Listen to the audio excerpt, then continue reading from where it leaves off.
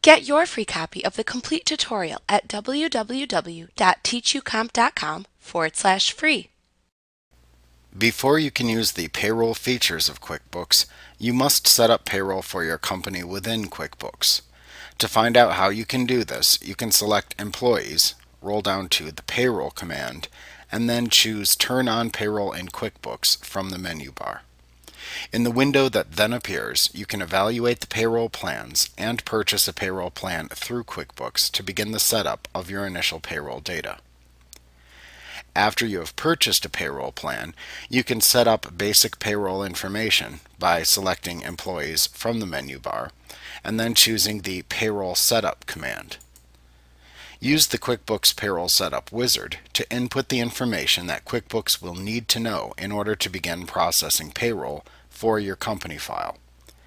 QuickBooks uses the tax tables that come with your payroll subscription to calculate employee payroll.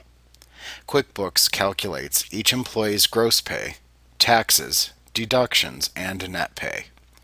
In QuickBooks, you can write the paycheck, record the transactions for the correct amounts, print payroll forms, and keep track of your tax liabilities.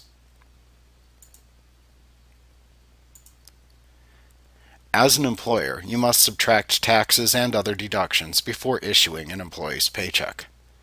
Some typical deductions include federal and state withholding taxes, Social Security taxes, or FICA, Medicare taxes, and state unemployment insurance. You may also deduct for benefits such as a 401k plan or contributions to your company's medical and dental plans. When you withhold Social Security, Medicare, and federal withholding taxes from employee paychecks, you must submit regular deposits of the withheld money and file quarterly forms that list the amounts withheld from each employee's paycheck. Let's review the payroll process and the steps that you must complete to do payroll in QuickBooks. So first, you need to enter information about your company. This includes information about your federal and state tax ID numbers. You usually entered this information when you set up your QuickBooks company. You can view company information by selecting Company from the menu bar and then choosing the My Company command if you're using QuickBooks 2014. You can select Company and choose Company Information from the menu bar in QuickBooks 2013 and previous versions. Next, you'll need to enter information about your employees.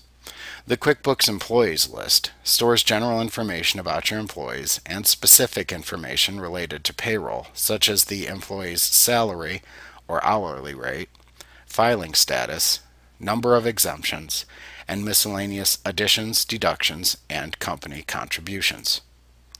You can store payroll information that most employees have in common within your employee defaults.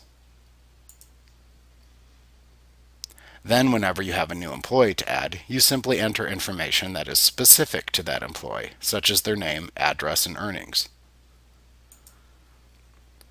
Next, you'll need to enter information about your payroll items. QuickBooks maintains a payroll item list. This contains items that affect the amounts on a paycheck, including company payroll expenses. Now, when you specify that you want to use payroll, QuickBooks creates most payroll items for you, but you can add others if needed.